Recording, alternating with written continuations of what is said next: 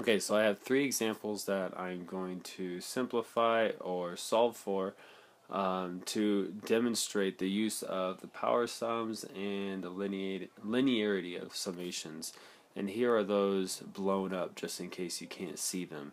That's the linearity of summations, the power sums. Here we go. Okay, so for this first one, we start at 1 and it goes to 20. I have a plus sign right here, so I can actually split this up. We can write it as k equals 1 to 20, 2k plus k equals 1 of 1, and that's 20 times. Now because this one's a constant, we can use this linearity truth right here. If k is a constant, then you just have to go n times the k. And our n in this case is 20. So we're going to say plus 20 times 1. Now this one right here, we have a 2 multiplying to the k. That's a constant. So I can take that 2 out. So I'm going to cross him out right there and put him in front. He's going to multiply to whatever our result is. And now I have k, just a variable, raised to the 1 power. There is no power on that one, but it definitely looks like this. So we can use either this formula or this formula. I think I'm going to go ahead and use this one, the second one, and we'll see what happens here. We have 2 times n squared divided by 2 plus n divided by 2. And if I distribute this 2, I'm going to get n squared plus n, and then I have plus 20. Now we know what n is. N is 20, so I'm going to put 20 squared right here, plus 20, plus 20. That's going to be 400 plus 40 equals 440. So using manipulation and our power sums, we can find out the sum total without having to actually do all the calculations, or find each term and add them together. Alright, this next one we have a minus and there's a 2 right there. So I'm going to factor that negative 2 out of this at the same time as splitting this up. So I'm going to have the summation as L equals 1, and we're going to 10. This first one's going to be L to the third, and we're going to have a minus 2 summation L equals 1 raised to 10 L to the second power. So I factored out that negative 2, and I ended up writing the summations twice, so I can split this up.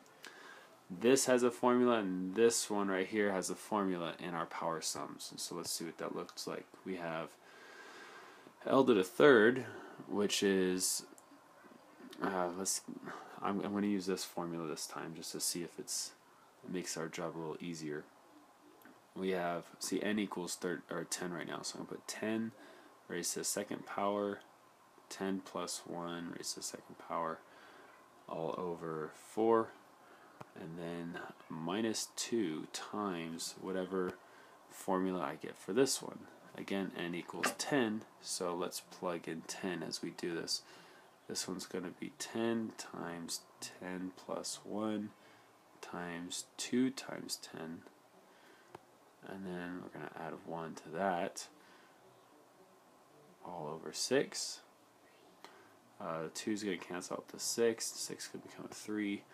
Alright, let's simplify stuff. Let's see, we got 11 right here.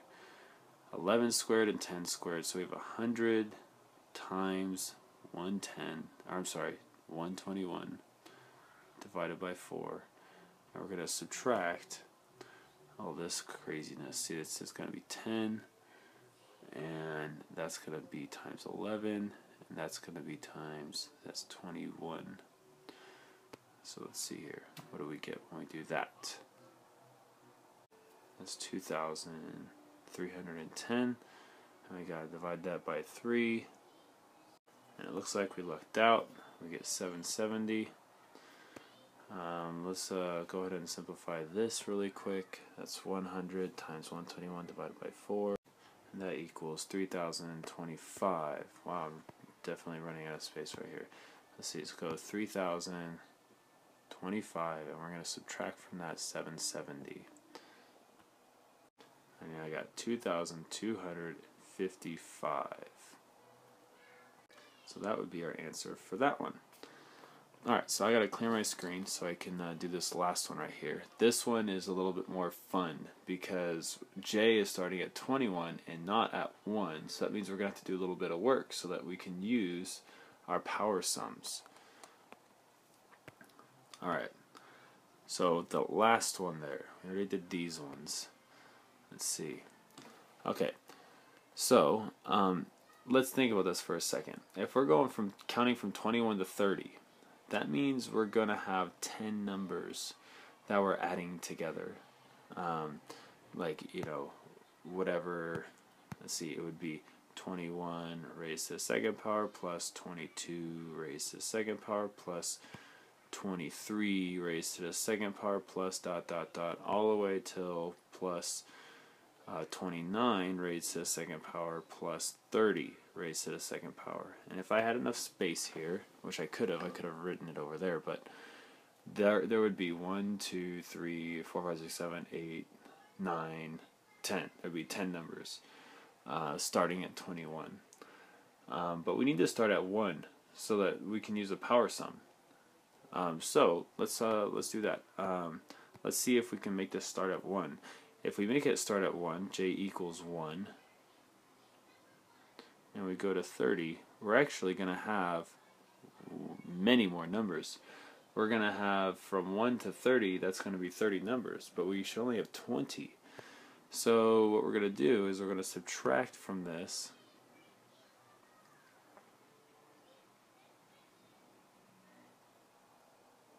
all the numbers before 21 that we don't want to include in our final answer.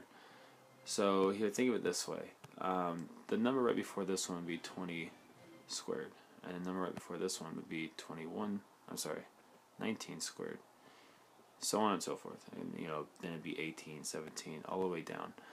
Well, these red numbers all the way down to 1 squared is going to be included if we have J equals 1 in this one. But we don't want to include those numbers. We want to take these numbers out. So for this other summation right here, we're going to say a J starts at 1, but it's going to end at 20. That's this number right here. So this second part takes away all the extra numbers that we don't want. But now we can use, since this is J to the second power, we can use this formula right here to simplify. So this one right here, we're going to plug in 30 to the formula, to the power sum, and this one right here, you're going to plug in 20. So let me go ahead and write that out. Boom. There, I just wrote it all out. And this one right here, make sure you put parentheses around it because we're subtracting all of this. So we're subtracting all of this. You got to make sure you distribute that negative correctly. But I'm not going to distribute the negative. I'm going to simplify everything that's inside right there, and then we'll do our final subtraction right here at the end. So let me go plug these into my calculator. So for the first part, I got 9,455, and the second part I got 8,203 and 1/3. So to subtract these, let's see what I get. Well, if I ignore the fraction, I would get 1,252, but then if I subtract 1/3 from that, I would take out that 2, make it a 1, and then have 2/3. So that is, actually that doesn't make sense. It doesn't make sense that we would add a bunch of whole numbers, because we would get whole numbers when we square, we're not going to get a fraction, and we get this. I did something wrong.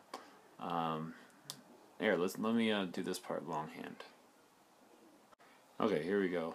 I raised 20 to the third power, got 8,000. What I did is I forgot to divide by 3. When I divide by 3, I get another fraction right here.